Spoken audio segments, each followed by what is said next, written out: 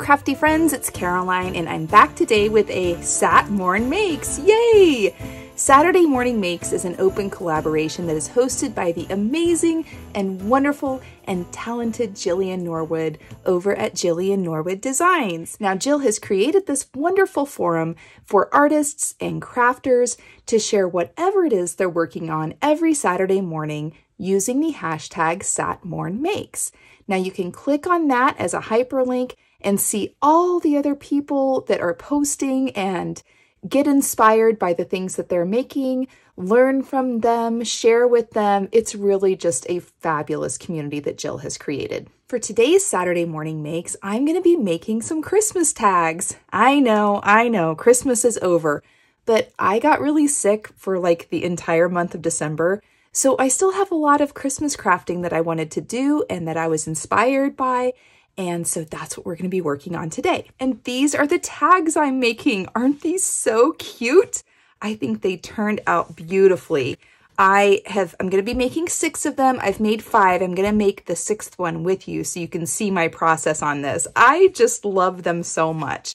Now, the paper on the front and the back, this pattern paper, that is from this collection here, which is an exclusive paper line from Country Craft Creations. And I'll have links for everything in the description notes below. But this is just, if you guys haven't tried Tammy's paper, you've got to hop on over there and buy some. There are several different lines that she has. All of them are amazing, but the quality of the paper is what just sends me. I mean, well, actually everything is just fabulous. The images are wonderful, but this paper, oh my gosh, you guys, once you start working with it, you're not going to want to go back. It's really beautiful. So I use some of these papers for my tags. This sheet here, which look how beautiful it is. I use this one, and then I use this paper here with these wonderful pine cones. And this was really my inspiration on what I wanted to make here, because when I saw the pine cones on this paper, it then reminded me of this die set that I have from Honeybee Stamps. Now, this is one of their Lovely Layers sets. This is the Lovely Layers pine cone. I think this was their first Lovely Layer set. I'm not 100% sure, but it was certainly the first one I bought. And I fell in love with them. I'm obsessed with them now. And as you can tell, there's just this kind of layered effect here with them. And I'll show you how they come together. It's amazing. In the die set, you get all the pieces for the pine cone. You get all these pieces here for some of the greenery. And then you also get the pieces for this cute little bow. The tag itself was cut from these dies, which is a My Creative Time die set. And it is MCT D312. It's the Tall Tag Frame Dies Layers. And I love this die set because the layering aspect is really close to the outer part of the die. You don't have a big fat reveal around there. It worked out beautifully. And what I did was I actually cut 2 of my base paper and then covered obviously the front and the back with the pattern paper. And all the papers that I used for these die cuts were scraps, y'all. The base of the tags was from the craft color of the Artisan Cardstock, and I store all of my scraps in the cellophane wrapping that it comes in with the papers themselves on my shelf. Now, this is just for my Artisan Cardstock that I do that. I'll have a link in the description notes below for my craft room tour that I did a few months ago. And in that, I show kind of how I store my other scraps in my craft room. I use 2 shades of green paper for the greenery. Now, this is the olive green and the green of the Artisan Cardstock. I use the brown Artisan Cardstock to cut out all the pine cones themselves. And you guys, I cannot say enough wonderful things about this Artisan Cardstock. And then I use the burgundy Artisan Cardstock for the bows. I don't have any more pieces of my scraps to show you of that. I'm down to my last sheet of that one. And then for the sentiment, I pulled out this penny black sentiment stamp set again. And I do love this set. It is called Bright and Light. And if I can find it, I will also link it in the description notes below. So let's go ahead and make another one of these tags together. They come together beautifully and they're a lot of fun. Now I've cut out all my little die cut pieces for my pine cone and the bow that is going to go on there. And then I also cut out 2 of the matting pieces for the tag die, and they are stitched. They're just so pretty. And then I cut out 2 of the base tags. Now, you don't have to do this, But when you run things through a die cutting machine, you have one edge that's like smooth, that's the, you know, the top side, the cut side. And then on the bottom side, it's always just a little bit rough. And I wanted them to be very elegant and have a nice finish. So by cutting two of them and putting them together, I have two very smooth edges on there. So it's a little fussy, but I like it. And then for the tops, instead of using ribbon, I had this really pretty gold cording in my stash, and I just thought it went really well with the papers and the whole feel of everything. So to begin, I'm going to glue my two tag bases together, wrong sides together. And these tags of Emma's, these dies, are just fabulous. I think you guys will really like them. I like the fact that they nestle together so closely. The matting piece for the tags is, you know, only like 1/8 of an inch smaller than the tag itself, and you just get that really nice sharp finish. I think all of Emma's dies are great. And then once we've got those glued together, obviously clean up any glue that you may have seeping around the edges. I didn't have too much. And then we glue down our matting pieces, one on each side. And like I said, I just love these papers from Country Craft Creations. They're just so luxurious feeling. True confessions here, it is not Saturday morning in my household. It is well past dinner time on Saturday evening, and we've just had a really busy day. My son Eli had a sleepover last night and was invited to go see the Oklahoma City Thunder game. That was his first NBA basketball game, and he had so much fun, and the Thunder won, and so it was a really great time for him. And then when he got home today, we had all sorts of errands to run and kids that needed to go to birthday parties. And it's just been one of those crazy busy Saturdays around here. And I'd been thinking about what I wanted to make all day. And I'm glad that I finally got home and am able to play in my craft room a little bit here with you guys. So once we have all of that glued down, it's already just adorable, right? I want to go ahead and stamp my sentiment on here. And I've already positioned my stamp where I want it to be using my MISTI. And I love my MISTI. If you guys don't have one of these stamping tools, I highly recommend them. They're fabulous. And so I've got that in place. The ink that I'm using is a Catherine Pooler Designs ink, and it's called Over Coffee.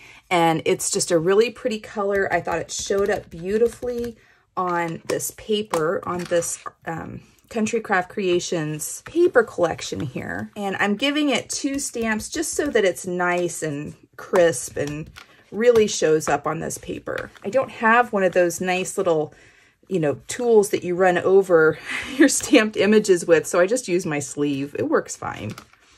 And then I will clean this up in a bit. And once we've got our image stamped here, I want to go ahead and punch a hole and add some grommets. Now, if you've seen anything on my channel before with these, you know that I like to use the more, you know, traditional old-fashioned tools and grommets. I don't use the Crocodile. The Crocodile and I have a hate-hate relationship with each other. I can't get that thing to work for me for my life. So I do use that. I'm going to show you how I do that. So I like to put down a cutting mat just to protect my other mat, because sometimes I get a little aggressive when I start hammering these holes through here. And when you buy one of these grommet kits, it's going to come with a base setting tool and a top setting tool. And it's also going to come with a hole punch. And I love these little hole punches. They're really nice to have on hand too, because they fit in places that maybe your normal hole punch wouldn't fit. So like I could punch a hole right in the center here when my hole punch might not reach that far.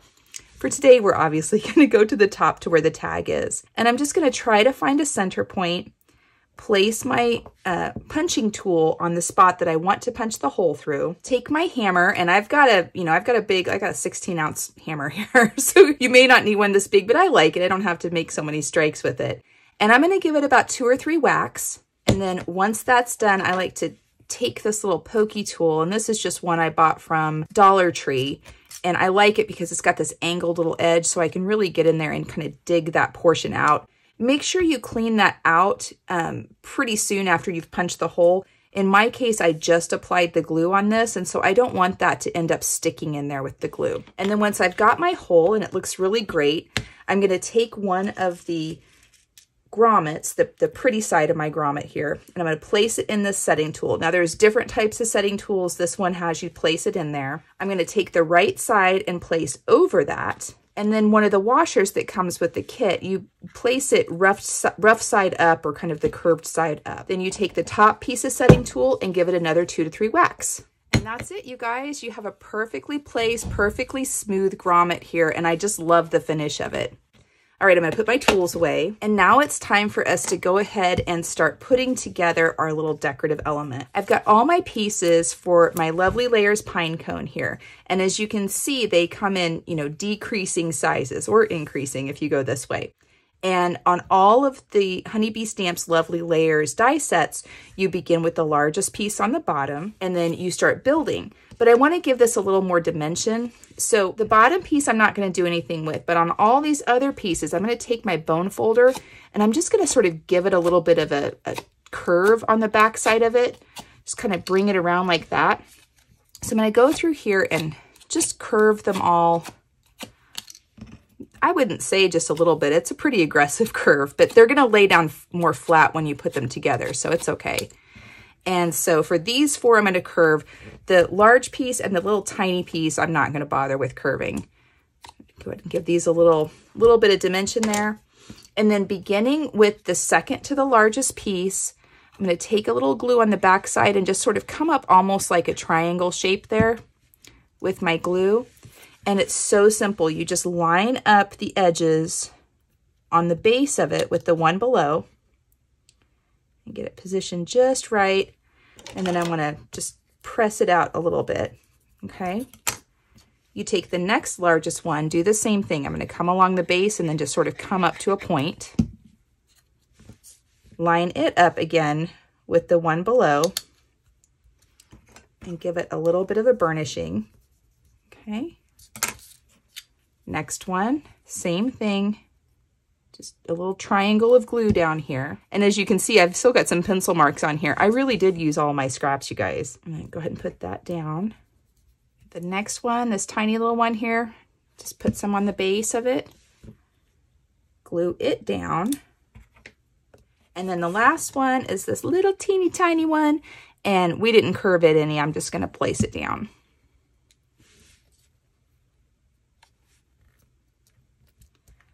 Just like that.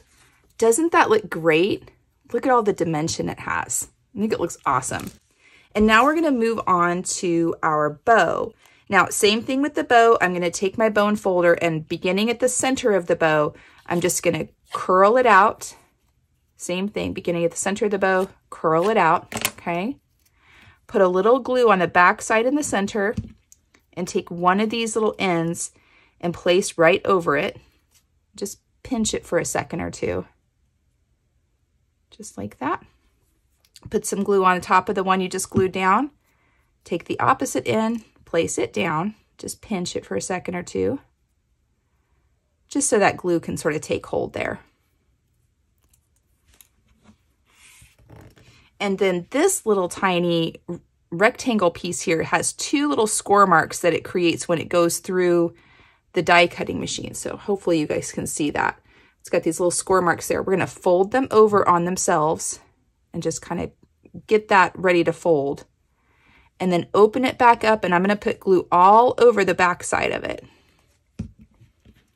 And you take it front side down in the center of that little piece and then wrap the 2 ends around, and that'll give you kind of the center portion of your bow. Isn't that great? And then this little piece here is for your tails, for these little tails that hang down. And I believe it's made to just be folded on that score line and sit like that. But again, I'm weird. I don't like the back side of anything that's gone through the die cutting machine. So what I've done is I just cut it along the score line. And then on the one next to it, I just give it an opposite cut. So it's like this, and I want that angle to match up with the other one. So I'm going to cut this little kind of pie piece out of it, if you can see that. I just cut that off of here, okay? And then these 2, I'm just going to match up the straight edges, just like that. So I'll take one of them, doesn't matter which one, put a little glue on it up there by that cut edge, and then line the other cut edge up with it. Give it a little squeeze. Again, cleaning up any glue. And then we've got the tails. So I'm just going to come along the back here with a little glue, take my tails, kind of drag them in, check to make sure I like where they're positioned. I scooch them around if I need to. And once I've got them where I like them, I'm just gonna kind of press down from the back side, make sure I've got good contact. And there we go, we've got a cute little bow. Isn't that great? And so now all we need to do is add some greenery to the back of our pine cone, and just, you know, just like the way it kind of peeks out around there. I used 2 shades of the green. I used the green Artisan, and then I used the olive green Artisan. And I felt like it just gave it a really nice, you know, dimension for that. Now these are rather large. So what I've done is I've gone through here and trimmed them out. So like this piece here is a nice little bit of little sprig. This piece here is a nice little sprig, and then that one there. So I've got 3 out of 1. And then let's take this one, sort of cut it in half, and maybe use a couple of these.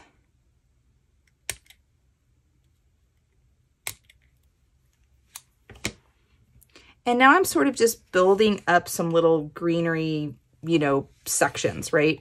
So I'm taking one of these and maybe lay it on top of there. Actually, as I'm looking at it, I think it would look better behind. Put a little dollop of glue. Just sort of tack it down like that. There we go. I think that looks good. Maybe take another one. And then that one's just going to kind of shoot out this way, maybe down a little lower. There we go. And then put glue on the front side of your little arrangement. And then I'm just sort of tacking it down, okay? So like if I feel like it looks good about like that. And then we'll take another little set, layering them up.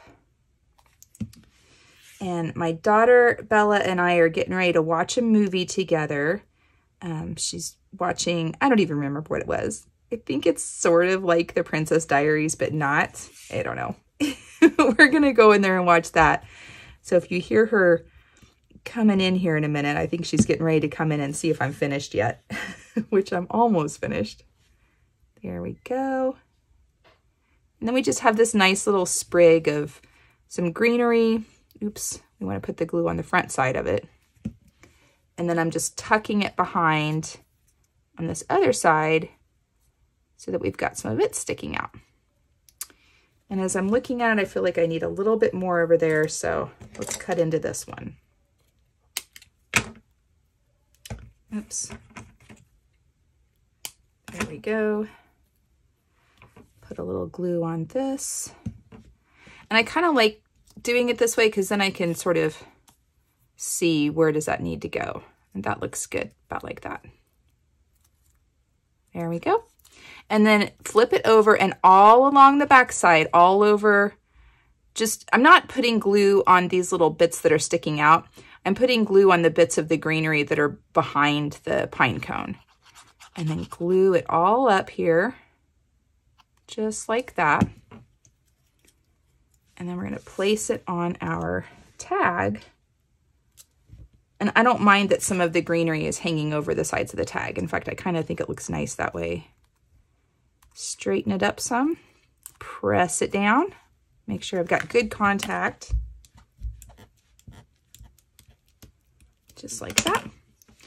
And then we're just going to attach our bow. And I'm going to put glue all over everything I can on the back side of this bow because it's dimensional and it's going on top of a lot of things that are dimensional. So I really want it to stick down. So at first, these little tails are going to stand up because I got to sort of tuck them down here in a minute. But I'm going inside of the loops of the bow with my bone folder and really pressing it down. And then I'm going to come back over and press down my little tails. Oh, I like it. I think it looks great. And now we're going to take our little bit of twine, or if you are using ribbon, whatever you want to use, and it'll go straight through from the front side of your tag. Pull it on through and then stick your tails through the loop like that, and we'll just tighten it up. And then I'm going to use a lighter to singe off these little ends. You can use art glitter glue, you can use fray check, just whatever you're comfortable with, but I don't have the patience to let things dry, so I do a lighter. But be careful if you use a lighter because it will flame up a little bit on you. And then once that's done, we're finished. Doesn't that look great? I am so happy with the way they turned out. And I now have all these tags ready for next Christmas. And wouldn't it be great to put these on maybe a batch of the pine nut cookies, the pignoles? Those, oh my goodness, it would be so good. I don't know if I'm pronouncing that correctly. Those little Italian pine nut cookies, the butter cookies, they're so good.